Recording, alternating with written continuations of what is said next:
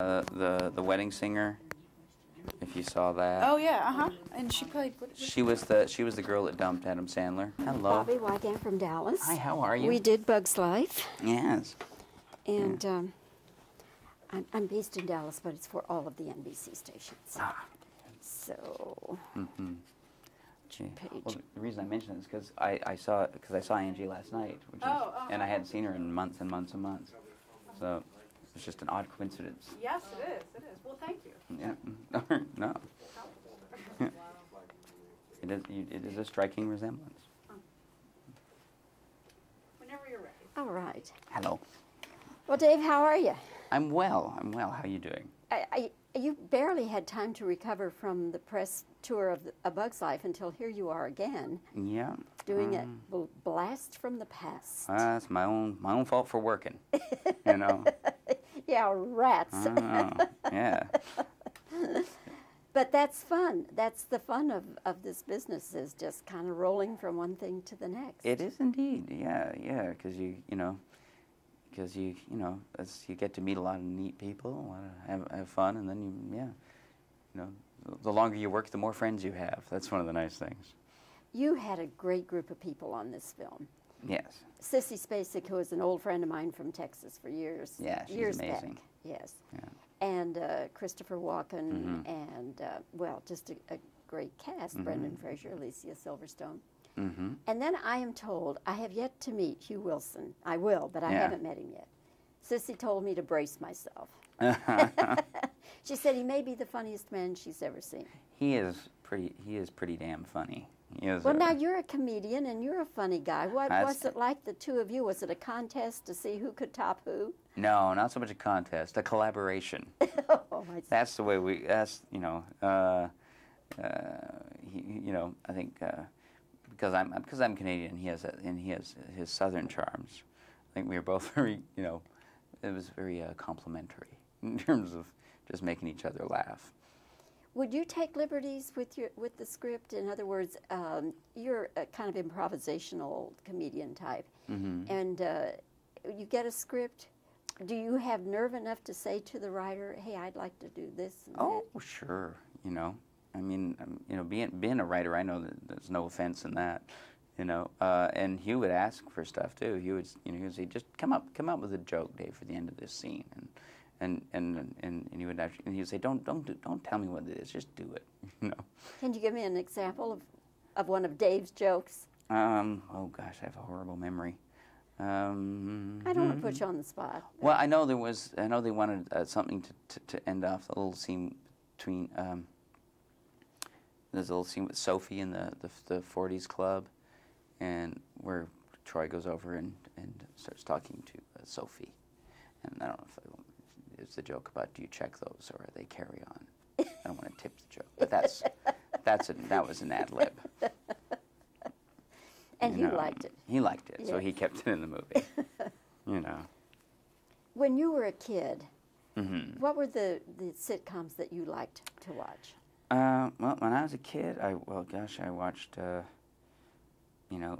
in the Family, MASH, Mary Tyler Moore, and then, in the reruns, I watched the Dick Van Dyke Show pretty religiously, and The Honeymooners.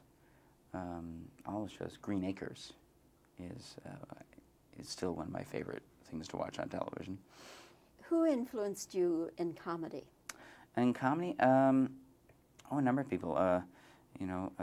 Marx Brothers, Buster Keaton, some writers like Joseph Heller, and Thorne Smith, and Frank Zappa, oddly enough, perhaps. Frank Zappa definitely influenced me as a comedian. Yeah. Do you want to explain that? Well, when I was a kid, I was listening to the Freak Out album and another album called Mother Mania. These albums just were hilarious to me, and they were also, I guess, my earliest exposure to real counterculture thinking, and real sort of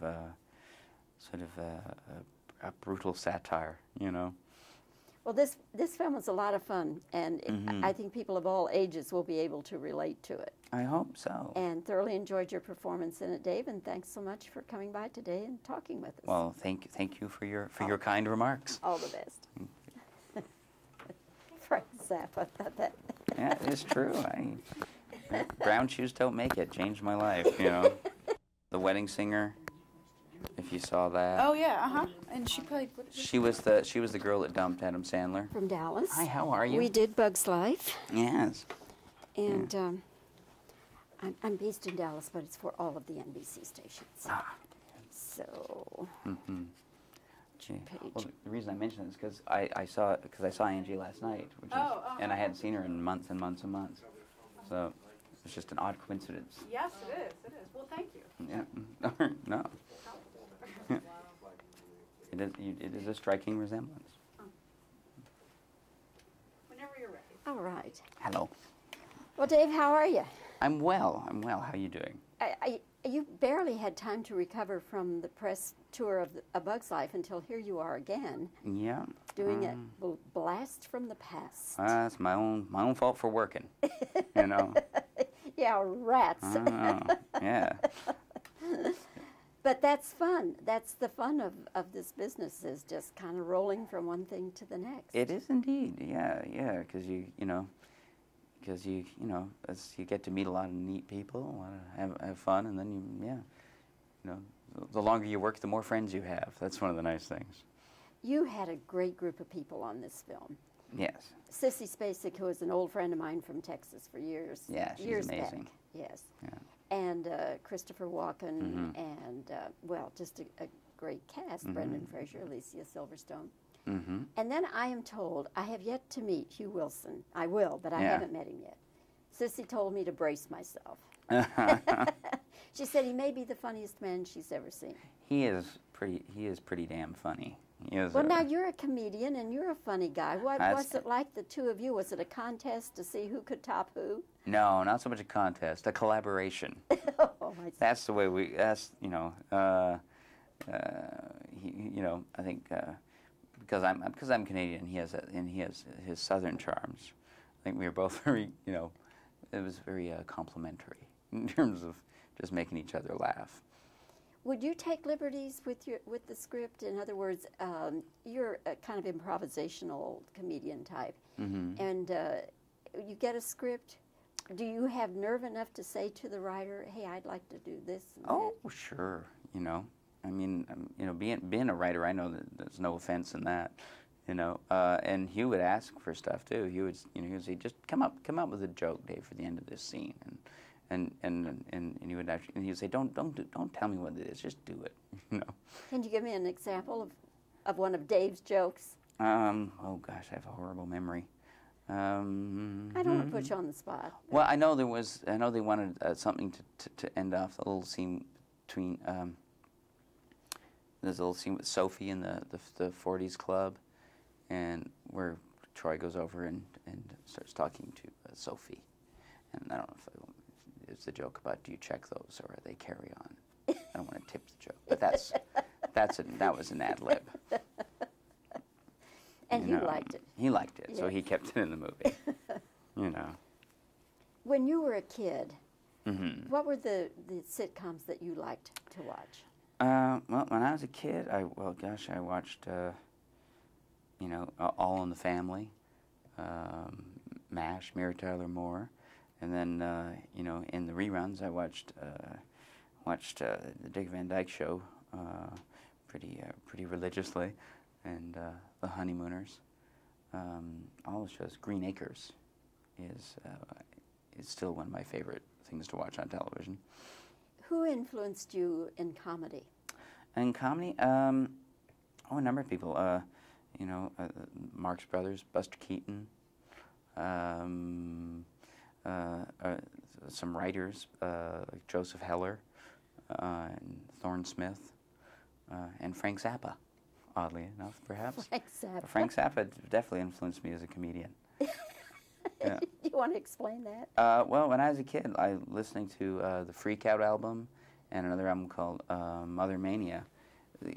These albums just made me were hilarious to me, and they were also, I guess, my earliest exposure to real counterculture thinking, you know, and real sort of a brutal satire, you know. Well, this film was a lot of fun, and I think people of all ages will be able to relate to it. I hope so. And thoroughly enjoyed your performance in it, Dave, and thanks so much for coming by today and talking with us. Well, thank you for your kind remarks. All the best.